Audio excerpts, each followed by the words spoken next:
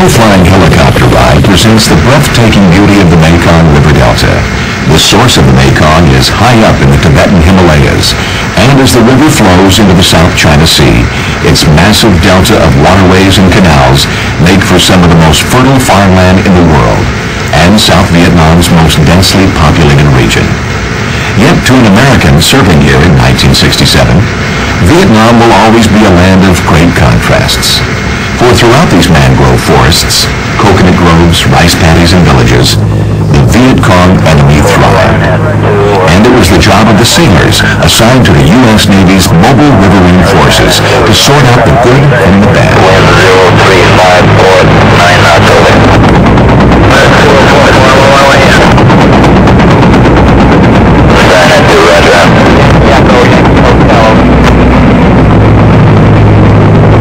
An auxiliary barrack ship stationed just offshore served as home base for the crews of the Huey UH-1B helicopters, nicknamed SeaWolf. These gunships were one of the critical elements of the Navy's forces here.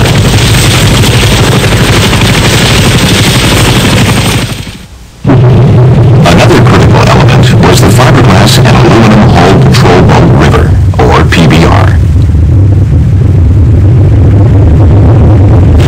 The Mobile Riverine Force, or Brown Water Navy, was a unique combination of the Navy's Task Force 117 and SEAL teams, working together with the Army's 9th Infantry Division. And Mobile, the Riverine Force was, as it could travel 150 miles in 24 hours and be ready for combat within 30 minutes of anchoring. Each day, the SeaWolf helicopters and PBRs would leave at dawn on a 16-hour patrol to search out and destroy the Viet Cong guerrillas, who considered the Mekong Delta their territory as well. Perfect coordination between the SeaWolves and PBRs was imperative for successful operations and the minimization of casualties. Water seemed to be everywhere in the Mekong Delta during the monsoon season.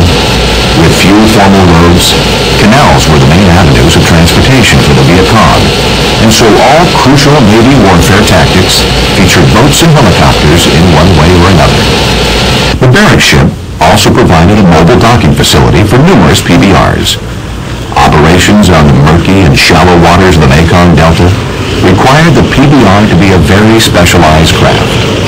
Only 32 feet long and drawing less than 1 foot of water, a PBR was propelled by a pump jet, as normal propellers would not have been able to survive the Delta's weed-choked waters.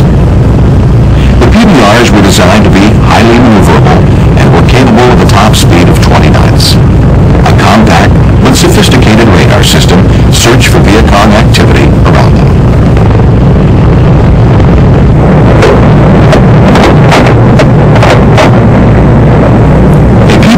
Heavily armed for such a small boat, carrying twin 50 caliber machine guns facing forward and a 30 caliber gun facing aft.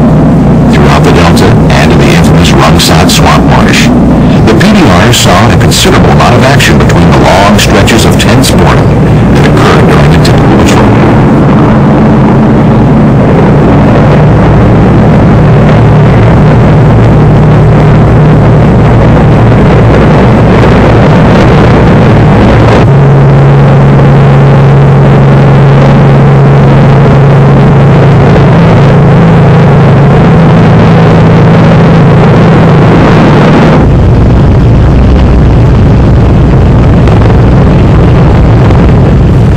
Of the Delta were traveled upon by the Vietnamese people in a long, narrow, and shallow draft boat called a sampan.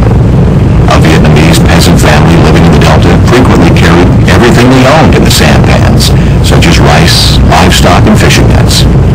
The Delta was filled with thousands of peasant sampans going every which way.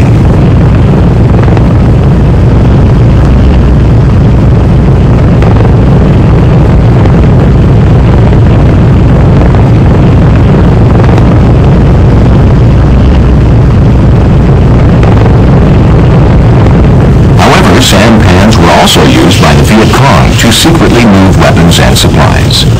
Perhaps the most confusing part of the war for a Navy sailor assigned to the Mobile Riverine Force was to know just who was Viet Cong and who was loyal to the South Vietnamese government. Each and every sampan was searched for any evidence of Viet Cong collaboration. But without uncovering hidden weapons, it was next to impossible to identify a Viet Cong guerrilla. Sometimes they were uncovered too late, as many Viet Cong sampans were booby-trapped. A noteworthy statistic from this war is that more than 10% of U.S. casualties were from crude, homemade booby traps. One of the many tragedies of the Vietnam conflict was the victimization of the peaceful villagers who received nothing but misery and death. While desiring only to go about their daily tasks, they were subject to constant search by the Navy and, it is reported, under continuous threat from the Viet Cong to cooperate with them. The Delta villagers were caught in the middle of this war and were treated with suspicion, fear, and intimidation from each side.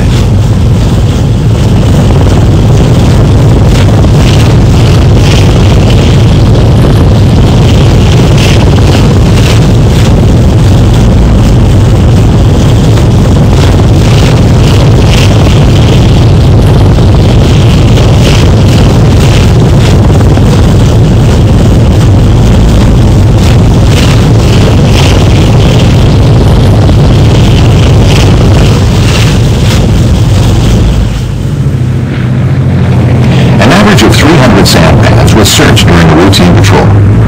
The PBRs cruised tirelessly back and forth, up and down every river and canal. Most searches revealed nothing meaningful, yet it seemed somehow that the Viet Cong always found a